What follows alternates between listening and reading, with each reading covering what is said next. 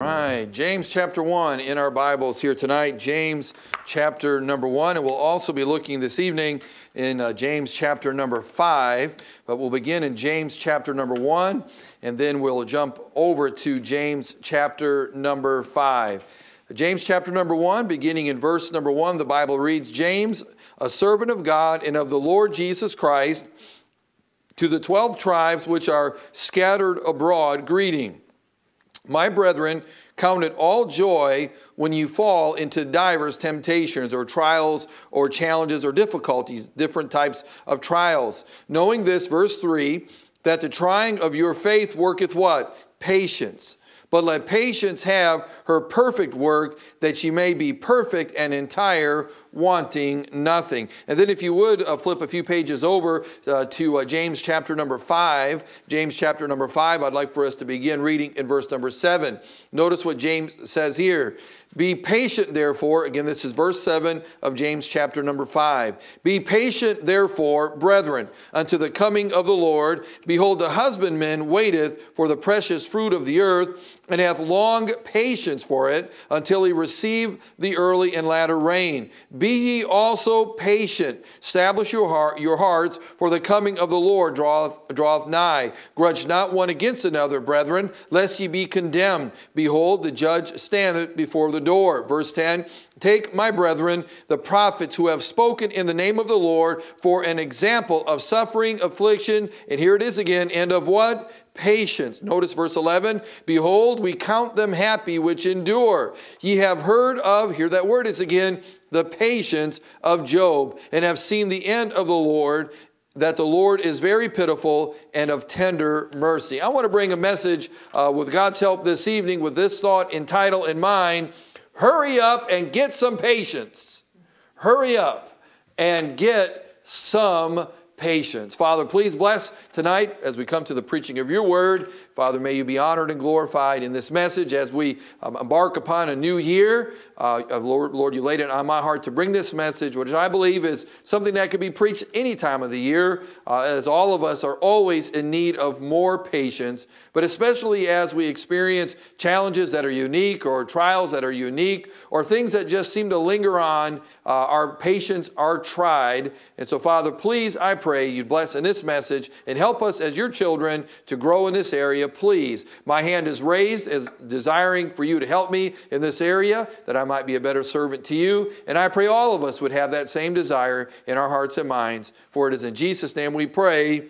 Amen. The most precious commodity or resource in our country today is not a precious metal, some form of a fossil fuel, one of our agricultural commodities, clean air, or even fresh water. The most precious commodity or resource in our country today, I would say, and across the world, is time. That's the most precious commodity. It's time. When you consider our dependency upon inventions and innovations that were designed to actually save time. Wash machines, dryers, dishwashers, microwaves, high-speed internet, cell phones, instant media communication capabilities, even the roads we travel on, interstates and highways, express lanes, remote. And then also we have gadgets like remote controls. And it used to be growing up that remote controls were us kids. You know, we were like a humanized remote controls to come over to the TV and have to click those dials. You think about how hard we had it back then. We actually, believe it or not, had to turn the TV stations. And some of you might remember there were some stations that now and then you had to kind of even go between numbers to get the station in. And boy, those were some difficult times that we had to live in back then. But now we have remote controls, calculators, computers, laptop computers, and notepads, and on we can go. Consider what types of services many are willing to pay for because of time. Lawn care, trash pickup, grocery shopping. I mean, people pay people to go do their grocery shopping. I'm not talking talking about people that are physically not able to get out. Certainly we understand that, but there are those who just, it's not worth their time. They would rather just pay someone else to go do their grocery shopping, running of basic errands, laundry services, housekeeping. Believe it or not, you can even pay, there are people that make money standing in line for people. Someone was telling me about that some people don't even want to stand in line for different things, and they'll pay people to stand in line for them. Laundry services, housekeeping, tutoring children in school, in their schoolwork. Even when both mom and dad are capable, they don't want to spend the time or have the time to do it, so that for them, they'd rather just pay someone else to help out with their kids' homework. Snow removal. My son wishes that we would farm that out for sure with the snow removal. I've always kind of felt that that was good father-son bonding time. I've always looked at yard work and outside work of any kind. Don't you agree, John Mark? That's just been great father-son bonding. He's agreeing right now. Oil changes on our vehicles and bookkeeping of one's personal finances. There are folks that don't want to spend the time monkeying with their own finances. It's not that they're not capable. They don't want to mess with it. They'd rather have someone else balance their checkbook and reconcile their bank statements and pay their bills, and on and on and on we can go. Now today we even have fast food delivery. Please let that sink in for just a minute. That's almost an oxymoron. Fast food delivery. Ladies and gentlemen, it'll be a cold day where the Booger Man lives before I pay someone to come bring me a Big Mac, large fries, and a Coke. There's no way. There's no way I'm going to pay the delivery person to bring me something from Wendy's or Taco Bell or Burger King or McDonald's. I mean, I can see a pizza or maybe something a little more substantial, but fast food delivery? You know, you can even rent a spouse. Yes, there are agencies that will let you, if you don't want to get married, you don't have time to get married, and you are going to some type of class reunion or some type of event. Now, when I say rent a spouse, you're not actually renting them, and they're not functioning like as a real spouse, like living with you and that kind of deal, but they'll pretend and act like they're your spouse. I believe there are some obvious limitations, that things they won't agree to do, but they'll act in many ways like they're your spouse. You can rent parents. You can rent kids. I mean, this is crazy. You can rent pets. There are places that will let you rent a dog or rent a cat or whatever it might be. I mean, what have we come to when it comes to saving time? With time becoming so precious, is it any wonder that waiting has become one of the most hated and frustrating experiences that we face in day-to-day life? We wait in traffic. We wait in lines at restaurants or drive-thrus. We wait in lines at grocery stores or department stores. We wait at the doctor's office. We wait in bank lines. It seems like everywhere we go, we hurry up to do what? We hurry up to wait. Have you ever noticed how much waiting takes place at a sit-down style of restaurant? We wait to be seated. Then we wait for the menus. Then we wait to place our drink orders, and then we wait for the drinks to be brought. Then we wait to place the food order, and then we wait for the food to come. And then we wait for refills and other basic requests, napkins, sauces, etc. Then we wait for the check, and then we wait for the opportunity to pay the check. And to think that the restaurant then has the audacity, please get this now, to refer to the one who oversees all of this as the waiter, when actually we, the customer in a restaurant, would you not agree? We are the true waiters. That's good preaching. Did you hear about the teacher who was helping one of her kindergarten students put his boots on? He asked for help, and she could see why. He was struggling. With her pulling and him pushing, the boots still wouldn't go on. They didn't want to go on. But by the time she got the second boot on, she had worked up a sweat. I mean, it was a lot of work to get those boots on those feet. She almost whimpered when the little boy said, "Teacher, they're on the wrong feet." Oh, she looked, and sure enough, they were on the wrong feet. It wasn't any easier pulling the boots off than it was putting them on. She managed to keep her cool. We're talking about patience here. As they worked together to get the boots back on. This time on the right feet. He then announced, "Teacher, these aren't my boots." Oh my, oh my. She bit her tongue rather than get right in his face and scream. And here's what she was probably thinking: "Why didn't you tell me this?" Once again, she struggled to help him pull the ill-fitting boots off. He then said, "Well, no, teacher, they're not my boots. They're my brother's boots. My mom made me wear them." All of a sudden, she didn't know if she would laugh or cry, because once again, she had to put those boots back on. She mustered up the grace to wrestle the boots on the right feet one more time. She then asked the little boy, "Now, where are your mittens?"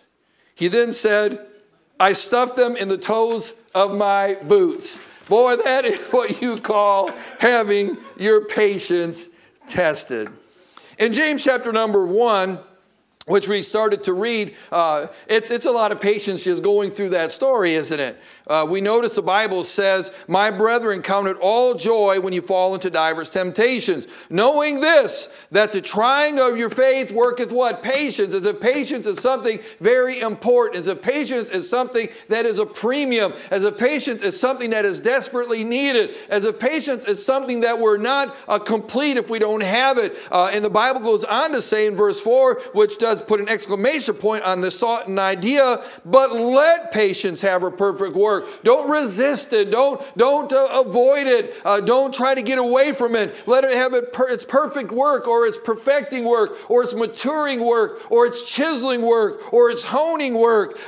Patience is so important. And here's why: that ye may be perfect and entire. Now this is talking about as a believer, with all the other graces that we have, and all the other attributes that we have as believers in our lives, the Bible talks about, "Let not your good be evil spoken of." And how often the good of a Christian is evil spoken of. Why? Because we lack, what are we talking about tonight? Patience.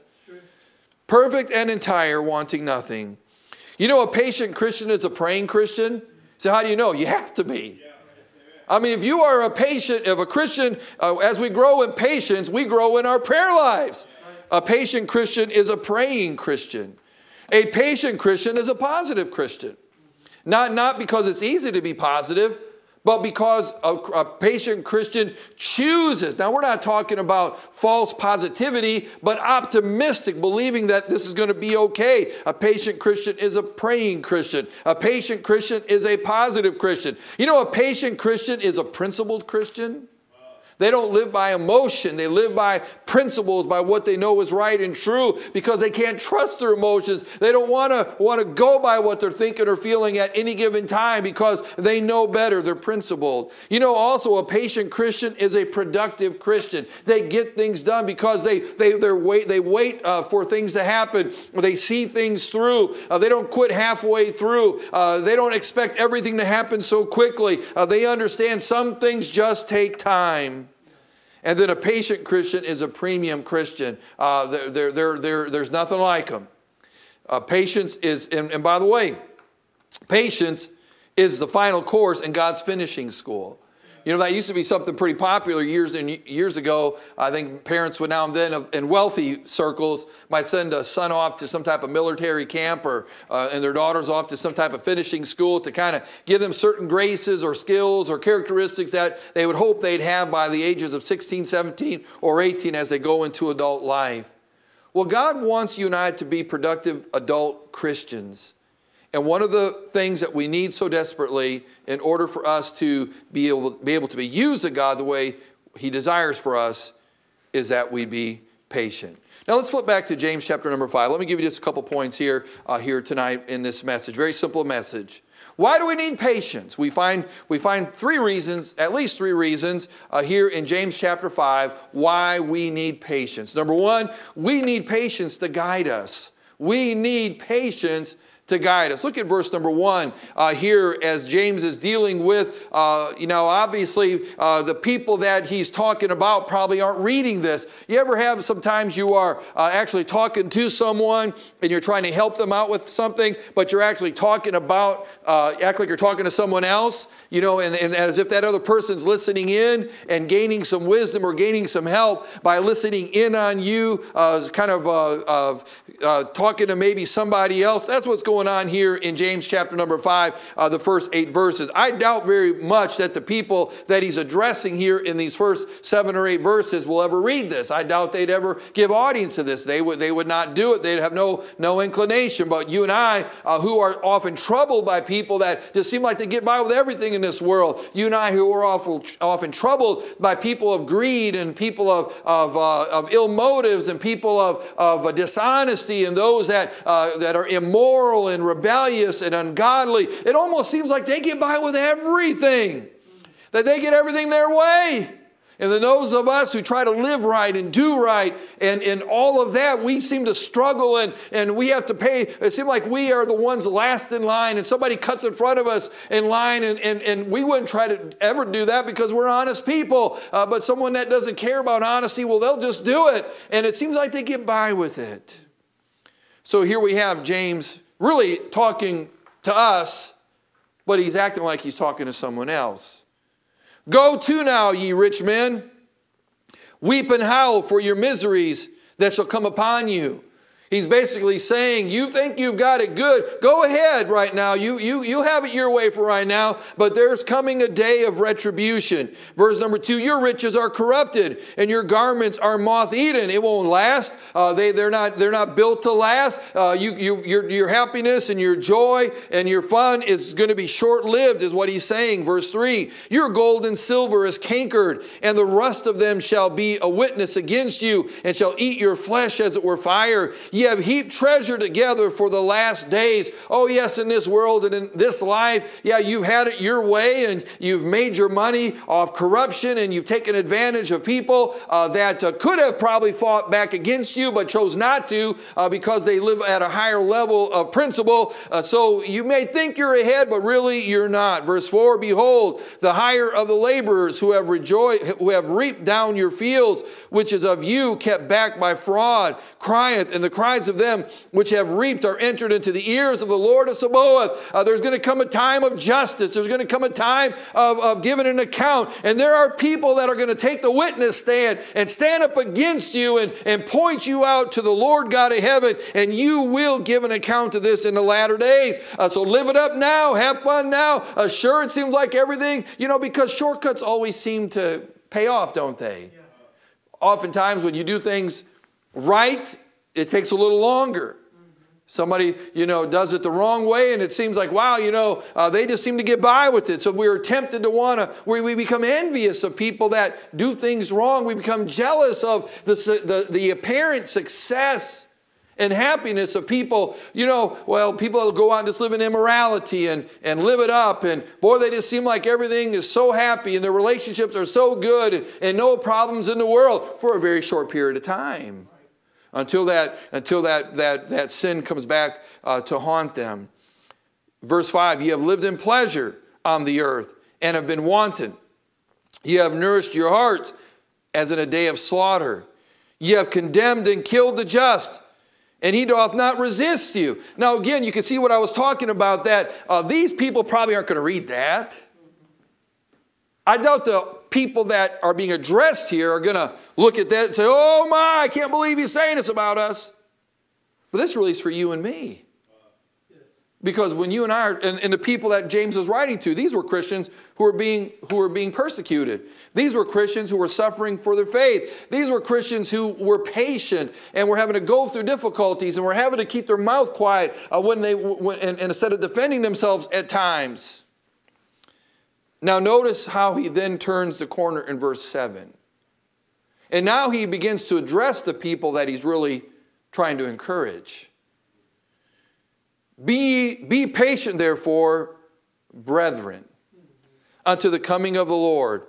Behold, the husbandman waiteth for the precious fruit of the earth, and hath long patience for it, until he receive the early and latter rain. Be ye also patient, establish your hearts, for the coming of the Lord draweth nigh. In other words, James is trying to say, yes, for now it seems as if the bad guys are always one up on us. Yes, it seems for now that those who do wrong, those that cheat, those that lie, those that steal, those that are just careless and reckless and disobedient, they're having all the fun, they're getting all the glory, their dreams are being fulfilled, and you and I, we're having to sit back and just kind of eat crow all the time. We're having to sit back and endure it. We're having to sit back and wonder, how are we going to make it? And if I just was willing to compromise, so much of my life would seem easier. If I was willing not to hold my standards so high, you ever feel that way? If I just would drop my standards a little bit, if I would just compromise a little bit, if I weren't so committed all the time, if I would fudge here and give there and not worry so much over there, how much easier it would be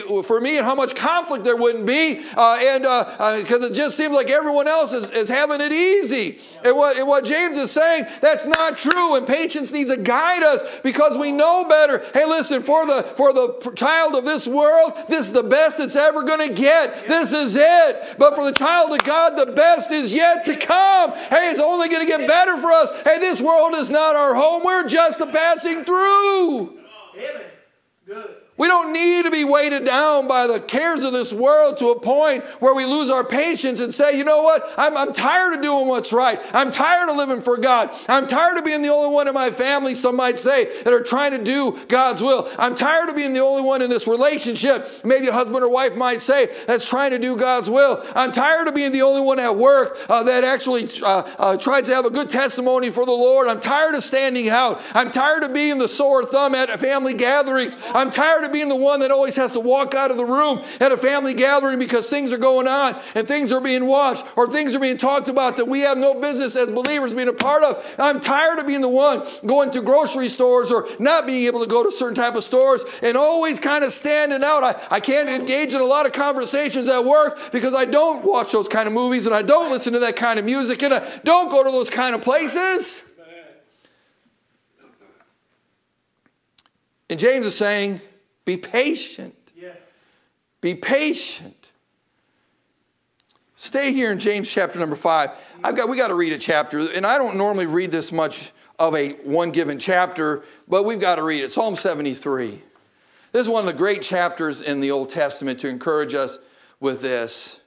You know, in our day and time, it's easy just to kind of feel like we're more and more and more isolated away from mainstream life and you know, where there's so many others that seem like they're compromising their convictions, they're compromising their beliefs, they're throwing in the towel with people they shouldn't. And it seems like, you know, their kids are happier and their marriages are going better and they're enjoying the even going to contemporary type of churches and bending when it comes to all of that. You just kind of pragmatically, you know, I've known of a lot of people that know better. I've known people in their 60s and 70s over these years that know better, but oftentimes, you know, they know to be a part of a good, solid, Bible-believing church, but maybe their children kind of drift away from the old-time religion and drift away from traditional type of Christianity and don't want just Bible preaching and don't want good old time-tested hymns, but instead want something that's more of the world's flavor and combines both the world and Christianity together, and their kids end up going to those kind of churches. And of course, that's where their grandkids will then end up going. And I've just known so many adults in their 60s and 70s that have raised their kids right the best they could. And all these years have done right. And then their kids kind of go adrift and get into the wrong kind of churches. But instead of them just staying where they need to stay and being an example of what the type of example they need to be, they bend and they think, you know what? I'm tired of all the stress and I'm tired of all the battles and I'm tired of all the challenges of the family gatherings and not being able to be there with my family on Sundays where we're all together. So what they do, they just say, you know what? I'm just going to close my eyes to this over here and I'm going to close my eyes to that over there. And I'm going to close my ears to all this and I'm just going to make the best of a bad situation. Yeah. You know what those people have given away? Patience. Yeah. Patience. Psalm 73. Truly God is good to Israel, even to such as are of a clean heart. But as for me, the psalmist says, my feet were almost gone. My steps had well nigh slipped, and he was doing what was right, living for God. For I was envious at the foolish. Do you see that?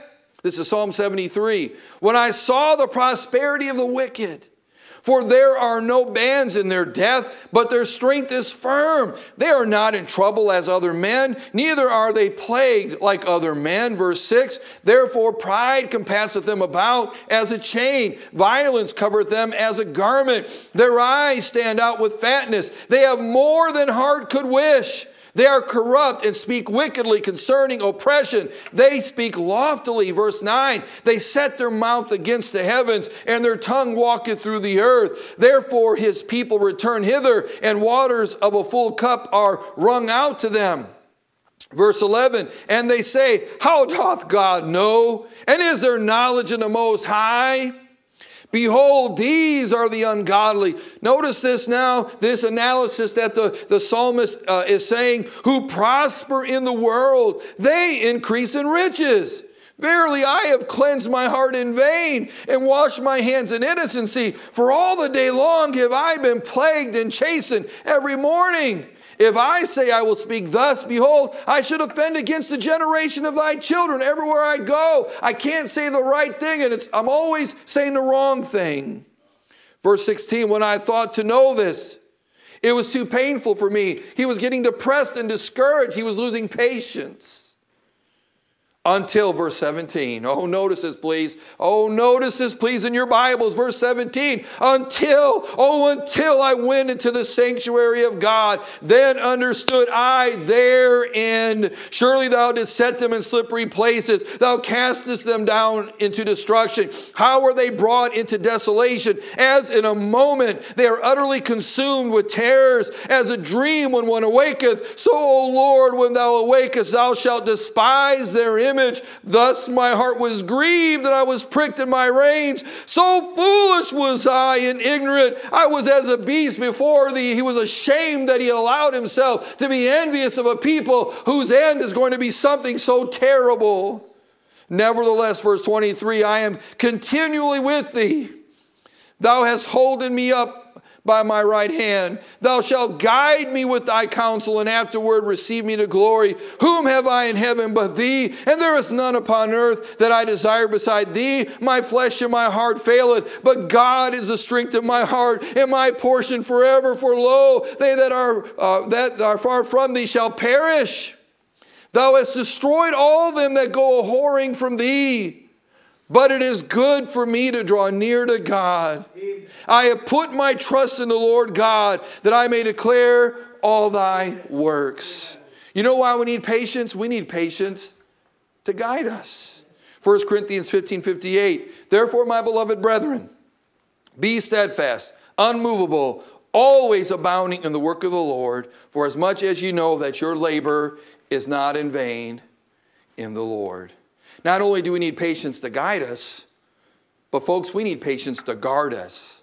We need patience to guard us. Look at verse number 9 of James chapter 5, if you would please. Verse number 9 of James chapter number 5. We need patience to guard us. Notice the first two words of verse number 9. What are they? Grudge not. Grudge not who? One against another, brethren. Now this is talking about fellow believers. Lest ye be condemned. Behold, the judge standeth before the door. You know, things in life don't always turn out the way we plan and hope. Many times our dreams turn into nightmares, and our plans turn into scrap paper. The new job that we were so excited about, better pay, increased benefits, more enjoyable work conditions, more flexible schedule, ends up being very different than we had hoped.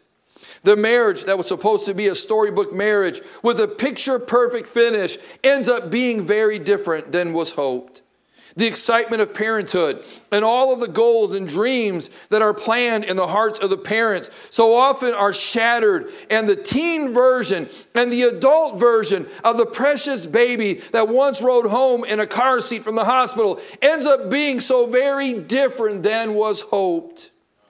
The joy of being saved, joining a church, serving in ministries, and growing spiritually with fellow believers so many times take unexpected left turns, run into unexpected roadblocks or even dead ends, and involve certain types of challenges and disappointments that end up being far different than was hoped. Things don't always work out the same for everyone, even people that are trying to serve the Lord the same way. The Bible says in Proverbs 13:12, hope deferred maketh the heart sick. When the human spirit is crushed by disappointments, the tendency can be to abandon ship. Just let it all sink. Who cares anymore? I'm tired of fighting and hoping, only to end up disappointed and defeated. I remember I always wanted to get a bicycle for many years. I was kind of a late bike rider. I didn't get my first bike until I was about 7 years old. Now, by this time, my brother Larry already knew how to ride a two-wheeler, and my sister Leanne knew how to ride a two-wheel bicycle. They had those opportunities, but as that third middle child, many of you, come on now, that middle child, sometimes we get, table scrap. Am I right on that? Any of you middle children out there? Sometimes it happens, sometimes it doesn't. In my case, it just seemed to be that way. And so I didn't get my first bicycle until I was 7, and Larry and Lee already had bikes, and they already knew how to ride, and it just didn't come that way to me. So for 1 year, we all got bicycles, brand new bicycles. And I was so excited. In my mind, I was thinking about just immediately getting on that bicycle. For some reason, I thought all you had to do is get on it and ride it, and it rides. I didn't realize you had to learn how to balance that thing. I didn't realize it's just not as easy as getting on it and just taking off. And that if you don't know how to balance it, you fall over. And if you fall over, it hurts. So that first day when we got our bikes, well, Larry got on his bike, and man, he was gone. He was riding his bike everywhere. He was just going all over the yard, going all over the driveway, down the ditch, up the ditch. I mean, he was everywhere. Leanne got on her bike, and she was doing the same thing. Her and Larry were racing around. They were having a good time and just having so much fun. Me? I was still on the kickstand, ladies and gentlemen. I was still on the kickstand. And they offered to put training wheels on that thing for me. And I said, no way. I'm not putting training wheels on this. I'm old past. I'm gonna just get on that horse and ride it. I probably should have used training wheels. Well, I was trying to ride that bike and try to balance it, and I couldn't get anybody to help me because they were too busy having their good time. I kept falling over and falling over and falling over and falling over. Finally, I just kind of kicked my bike, and I said, this stupid bike. I hate this stupid bike. And I thought of Larry and Leanne. I said, I hate your bikes too. And I hate you too on those bikes. I was miserable. I was jealous. In my mind, I envisioned it being so different. I imagined just getting on that bike and just riding all over the place. And then I saw Larry and Leanne just able to enjoy their bicycles so freely and so wonderfully. And I was jealous. This is not fair. How come their bikes ride and mine keeps falling over? My bike is stupid. It wasn't until I finally learned how to ride that I began to enjoy my bike. Then once I learned how to ride my bike became the best bicycle. That's how we are in life sometimes. Certain things are a little more challenging. And maybe there are some principles and some things in life that we didn't catch on to maybe until a little bit later. And there's some things we're dealing with, some challenges. If we're not careful, we'll look around. We'll see other people's social media posts. We'll look around. We'll hear what other people are doing for their family members and how good things are going, and we can't do that, and that's not our holidays, how we can celebrate, and that's not how things are going for us. And we begin to develop grudges. We begin to develop grudges against even other believers. We even begin to despise them. This verse almost appears to be out of place in this context until we stop and review our normal response to persecution and difficulty. What do we usually do when we begin to feel the heat? Oftentimes we complain to anyone who will listen. We might even lash out at each other because of the pressure we are feeling. Again, look at verse number 9. The Bible says, grudge not one against another, brethren, lest ye be condemned. Behold, the judge standeth before the door. In other words, he's saying, don't blame your troubles on one another. Do not be complaining about one another. Don't be trying to make yourself feel better by making others around you feel bad. Or don't try to lift yourself up by tearing other people down. You know, there's something about that where there are believers who are frustrated. There are believers who are upset. There are believers and genuinely have gotten a raw deal, no doubt about it. But we need patience to guard us. That's not the end of the story. And things always look better across the aisle. Things always look better across the road. Things always look better. Do we not realize that there are people that stage social media stuff? There could be a husband and wife in the middle of a knockdown drag out, and right there on social media, oh, I love my husband. He cares for me so much. He's always throwing jewelry to me. Yeah. My wife, she's the best. She's always, serving me supper. Yeah. Now, I know there are people that are like Dear Diary, and they put everything they shouldn't put on social media. Yeah, that's true. But folks, just because something's on a computer or on your phone or on a tab doesn't mean it's real. Amen. James is now talking about how we are to act toward one another when we feel we are facing difficulties and disappointments. He's saying we need patience to guard us. When pressures mount, there is a temptation to divide. We pull away. We can pull away from our spouses. We can pull away from our children. We can pull away from our parents. We can pull away from our siblings. We can pull away from brothers and sisters in Christ. Impatience with God often leads to being impatient with God's people. See, when we are experiencing the valleys of life and we look around at other Christians who seem to be sailing right along, how do we feel? What do we say? What do we do? Do we groan? Do we grumble? Do we develop a grudge within? That word grudge gives the idea to sigh with an inner unexpressed feeling. In other words, no matter what our outside looks like, our inside is not happy at all. See, this letter was received by scattered believers, some of whom were suffering more than others. Not everyone was living at the same level of pain. There were some going through worse times than others, and there were people that were getting bitter at that. See, allowing ourselves to develop a negative outlook towards others around us while we face our disappointment steals the strength that we need at that time to keep moving forward. Bitterness, jealousy, envy, and anger, they will drain us of strength and energy. See, when you and I are facing disappointments, we cannot afford to be generous with our strength and energy. We can't throw it away on grudges. So we need patience, not only to guide us, but also to guard us. And lastly, we need patience to gird us. We need patience to gird us. Look at verses 10 and 11. Take my brethren, the prophets, who have spoken in the name of the Lord. The subject is still patience, by the way. For an example of suffering, affliction, and of what? Patience. Behold, we count them happy which endure. Ye have heard of the, what now? Patience of Job, and have seen the end of the Lord, that the Lord is very pitiful and of tender mercy. That idea of girding means to strengthen us. Patience will not only guide us and not only guard us, but it'll strengthen us. It'll gird us. Now comes encouragement from the Old Testament. There have been those before us who have walked the path of disapproval and difficulty. As an example of suffering and patience, James suggests a look at the prophets who spoke in the name of the Lord. See, Moses had a struggle for many years with a stiff-necked and rebellious people. David was hunted by Saul like a partridge on the mountains. And in advanced life, he had again to become a fugitive through the rebellion of a son that he loved dearly. Elijah's life was sought by the wicked rulers of Israel with vengeful fury. Jeremiah's life was one of continued persecution. And so were the experiences of all the men of old. See, it is normally comforting. I don't know why it is, but it is a fact of life. It is normally comforting to feel that others have gone through that which we have gone through, or are having to go through that which we are facing ourselves.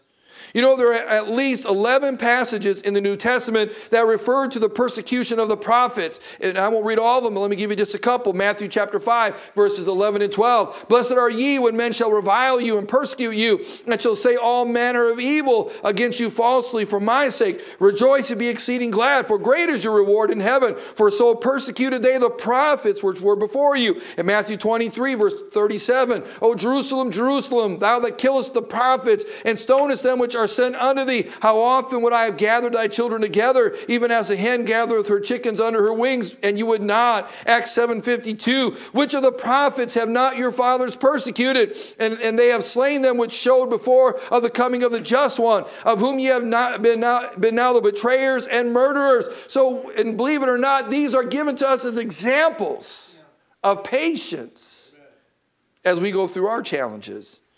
James' point is that the prophets suffered not because they did anything wrong. Please don't miss this now as we're winding things up here tonight. These prophets were not suffering because they did anything wrong. We're talking about Moses. We're talking about David, Elijah, Jeremiah. But because they were doing right. They spoke in the name of the Lord. They were disapproved by their contemporaries, and they were persecuted for their testimonies. 4 times in these verses that we read, James calls the recipients of this letter brethren. Throughout the book of James, he identifies himself with them in all that he is saying. See, according to secular historians, James met the writer of James, the book of James. This is the half-brother of Jesus.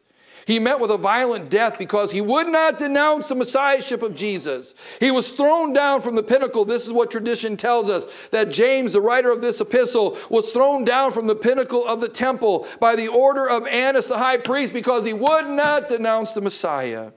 Throughout his entire life, James knew what it was like to suffer, and he speaks here to his friends as a fellow sufferer. How appropriate the 2 examples that James used in verses 7 and 10. He uses the farmer who must be patient while he works for his harvest. He is at the mercy of God's timing and God's resources. He cannot afford to quit doing what he needs to be doing when he faces setbacks and difficulties. And then he uses the prophet who must be patient while he suffers or experiences disappointments directly related to obeying God and doing God's will. The prophets were men persecuted for their faith, yet they did not shrink from their God-given tasks and responsibilities. Amen. And notice verse number 11, how it begins. Behold, we count them happy which endure. You know, in other words, we celebrate those that stick with it. We celebrate those who endure. We celebrate those who come through combat. We celebrate those who go through battle and come on the other side. Just like soldiers returning from war, we celebrate them as they come off the plains and they come through the corridors. We celebrate them in parades. We celebrate them. Those courageously surviving catastrophes, we celebrate them. See, those that patiently endure are blessed. Those that patiently endure are blessed, a blessing to the rest of us. We celebrate people that have gone through trials and they're still serving God. We celebrate people. We're happy that they're in our lives that have been through some challenges and been some difficulties, and for all purposes could have thrown in the towel, but they did not. And they're stronger on the other side of their battles, and they're stronger on the other side of their tragedies, and they're stronger on the other side of their difficulties, and they're stronger on the other side of their mistreatments, and they're stronger on the other side of everything that the devil and all this world could throw at them. Right. Those that patiently endure are our heroes. You know, all of us need heroes. There are people around you that need a hero today. Someone who will patiently endure. Do you know that it might be that God is allowing you or I at times to go through something that has taken all the patience that we have to guide us and to guard us and to gird us, because there's someone that's going to need a hero. There's someone that's going to need someone to go through that battle that you're through and come on the other side, not just with battle scars, but with victory on their step, and come through stronger. Our difficulties and disappointments are real-life opportunities to be spiritual heroes of those around us. I've run out of time. I don't even have time to go into Job. The patience of Job. You know, isn't it true that when someone goes through a very difficult time, we normally say, boy, they have the patience of Job. if you read the book of Job honestly, without that in your mind, do you know Job was anything but patient? Job was not a patient man. How many times did Job question? Now, he didn't curse God. But all through the book of Job, he's frustrated. All through the book of Job, he's bitter. All through the book of Job, he's angry. All through the book of Job, he's questioning God. He's struggling. He's struggling.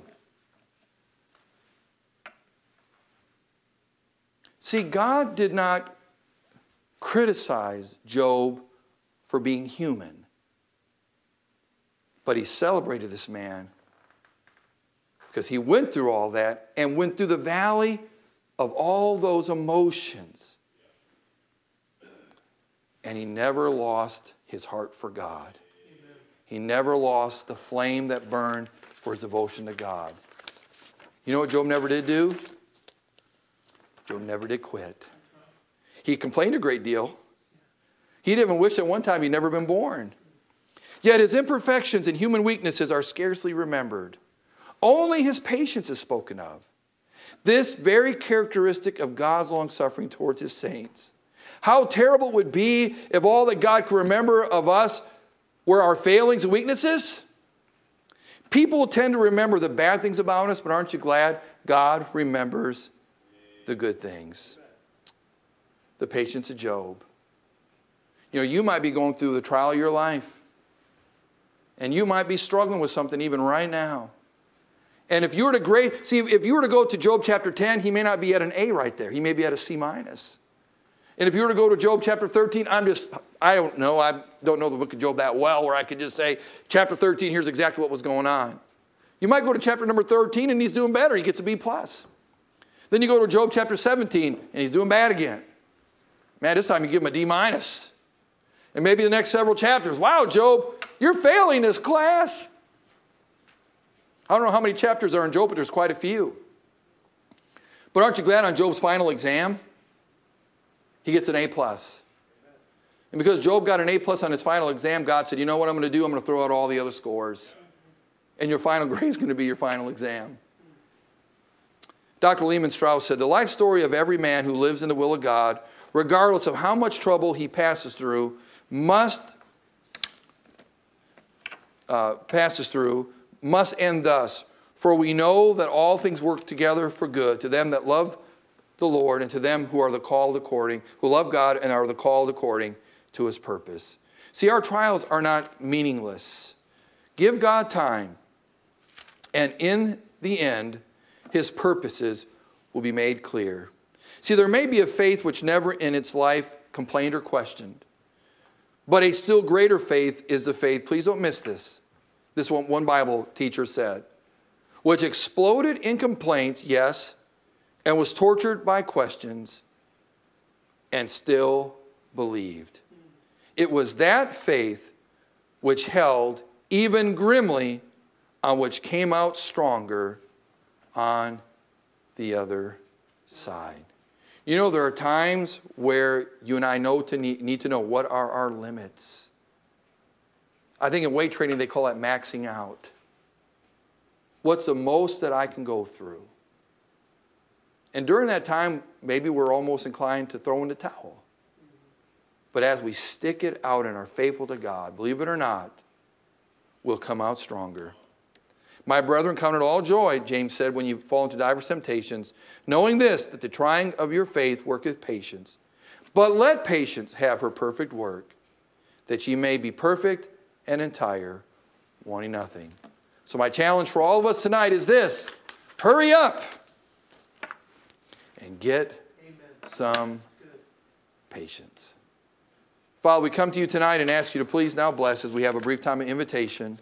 Father, I believe as we go into this new year, as every new year, we need to have patience.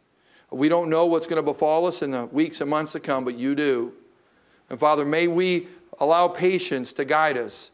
May we allow patience to guard us. And may we allow patience to gird us as we go through this year, that at the end of this year in December, that we'll be perfect, wanting nothing. Not that we'll be sinless, but that we will have grown, that we will have matured, that this will have been a profitable year, that all the valleys and challenges and difficulties that will undoubtedly that we'll all face at different times, Father, will be stepping stones for us in your service.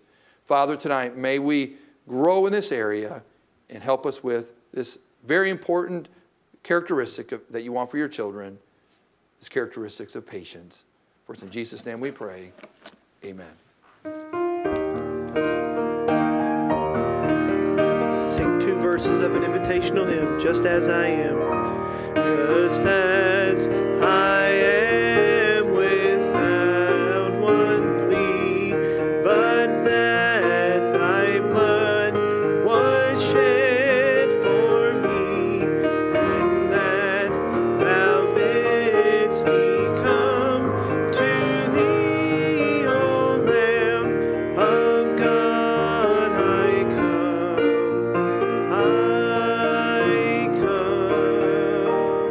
just as I am. Thy love unknown hath broken every barrier down, now to be thine, yea, thine alone, O Lamb of God, I come, I come. All right. Well, God bless you folks. Thank you so much for tuning in and being a part of our live stream service. I know it's a little unusual, and for those who are used to being able to come out, this is exercising our patience. But we hope and trust that the services today have been a blessing to you. We certainly love you folks and cannot wait for us to be able to be able to move forward. We trust the Lord in due time we'll be able to do that. We're planning to live stream again this Wednesday at 7 o'clock, and then we'll reevaluate again and just kind of check to see how folks are doing as a whole. And the goal would be this upcoming Sunday, that's the goal, this upcoming Sunday, January the 10th, Lord willing, to go back to in-person services for the 9 o'clock early, 11 o'clock, 5 o'clock Sunday school, and 6 o'clock that night. That'd be the goal. There will not be any Saturday meetings this upcoming Saturday on the 9th. We hope to pick that back up, our soul winning the week following. Again, we'll just reevaluate and see where everything is at that time. We certainly appreciate your prayers for wisdom and guidance through this time, and that we just trust the Lord and stick together, and most importantly, stick with Him and let Him help us through this time. God bless you folks. Thank you for being a part of the service tonight. Have a great week, and God bless you.